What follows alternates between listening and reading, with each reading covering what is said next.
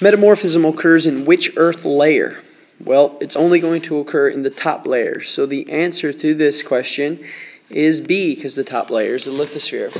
Which forms when sandstone gets metamorphosed? Sandstone is a sedimentary rock. When it gets metamorphosed into a low-grade metamorphic rock called quartzite. Which characterizes metamorphic rocks? Recrystallization of new minerals. So that's the option for A, B, C, and D. So the question is, the recrystallization of new minerals comes from what? And the answer is from hot chemical fluids. Definitely not from lava or magma. So the answer is A. Which is the result of metamorphism? Do you get a smaller volume, a larger volume, no change in the mineral composition, and no change in texture? Well, we do get a change in texture, and we do get a change in mineral composition, and we do get a change in volume, but the answer is going to be a decreased volume. So the answer is A. Which is a non-foliated metamorphic rock? Marble's non-foliated, phyllite, schist, and slate are all foliated, so the answer is A. Moving along. At which location does regional metamorphism occur? Well, it's either in a subduction zone or deep beneath a mountain system. So the answer is clearly B. Which is a low-grade metamorphic rock? Well, gneiss is an extremely high grade, phyllite is a medium grade, schist is a high grade, so slate is the low-grade metamorphic rock, so the answer is D. Using diagrams, distinguish between a buried lava flow and a magma intrusion. Just be sure that when you draw your buried lava flow, your X's are on the bottom only. Just be sure that when you draw your magma intrusion, X's are on the top and bottom. We're going to omit number 2, move on to number 3. Describe the changes that will occur to sedimentary rock shale as it enters a convergent plate boundary.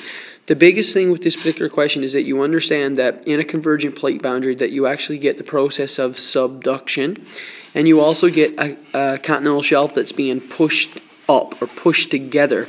So shale would basically experience increased temperature, pressure, and hot chemical fluids, and it would be metamorphosed into a low-grade metamorphic rock called slate.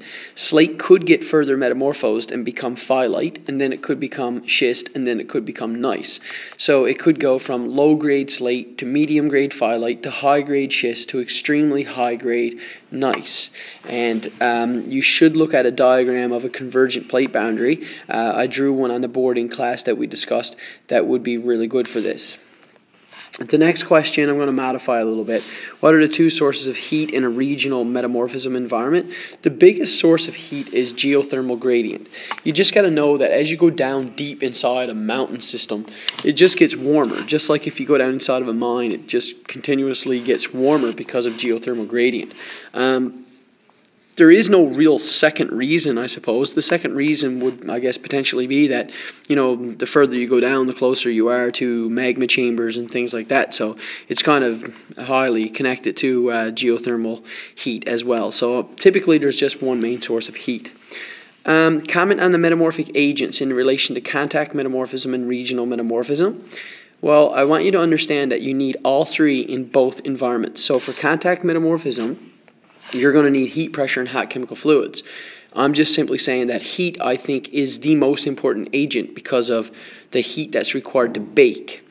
For regional metamorphism, you're going to need heat, pressure, and hot chemical fluids, but because you're buried so far down inside of mountains, you're going to need pressure. What kind of evidence needs to be gathered to suggest that a rock experienced metamorphism? Well, you're going to see a change in texture, you're going to see a change in recrystallization of brand new minerals, and you're going to see a change in volume. Typically, there will be less volume. The rock will have less volume, which will also mean an increase in density. Number 7, you can omit for now. So that's just, I know these are long answer questions, and I didn't give you a written answer, but at least I verbalized the answer and what you need to do in your diagrams, and so hopefully that will help you for this particular one.